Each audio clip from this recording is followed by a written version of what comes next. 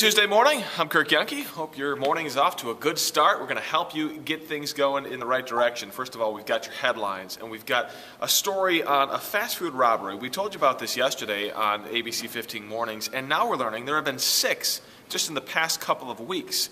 What we know, and some pictures from the McDonald's robbery yesterday that police are using to try and get some more clues.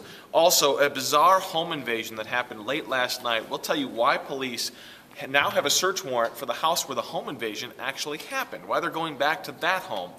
We'll have all of that. Plus, Connie, we had this story yesterday we've been talking about all day.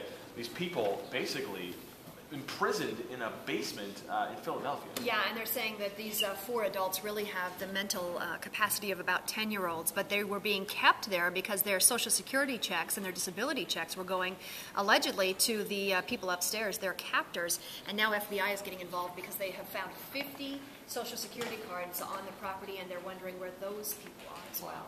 Yeah, horrible story, and we're hearing from these people that were imprisoned for the first time, which is just unbelievable stuff. So we've got all of that and more on Daybreak. We've got Rich Dahlquist in on weather, tracking what may be a cool down. He'll have that for you. We'll see you from 4:30 until 7 o'clock. Have a great Tuesday.